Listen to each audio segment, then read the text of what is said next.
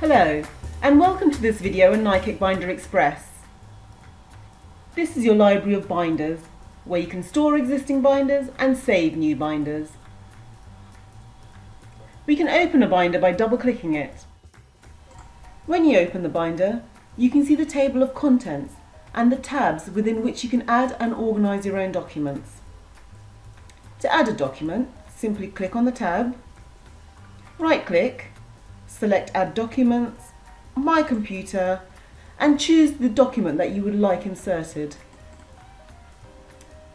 And there it is. You will also see that in the table of contents, this has now been updated to reflect the fact that a new document has been added.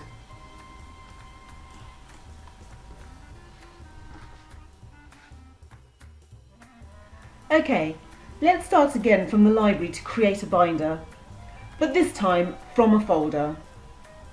So again, we choose File, New From, and this time we're going to go for the folder option.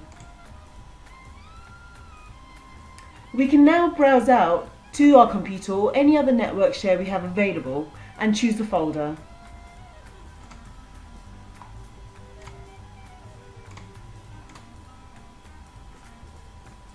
Now this folder can also have subfolders, each including different documents.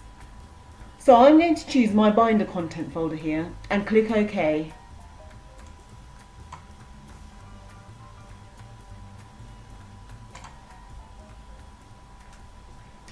Now, Nikec Binder Express will take a look at the folder structure and the documents within it.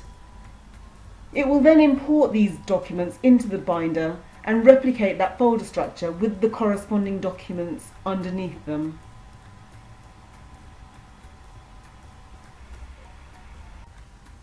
So again, here we see the blue covered binder. When we open up the binder, you can see that we have the table of contents. It is populated with the folder names, the subfolder names,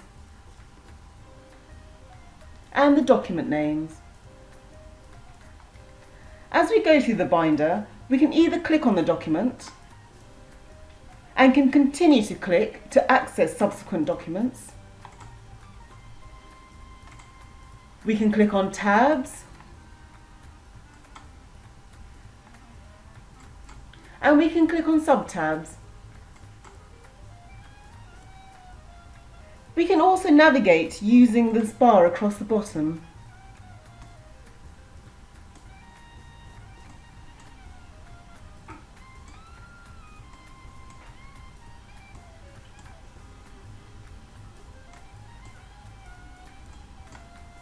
I hope you have seen how easy it is to navigate through the binder, as well as to create the binder in the first instance.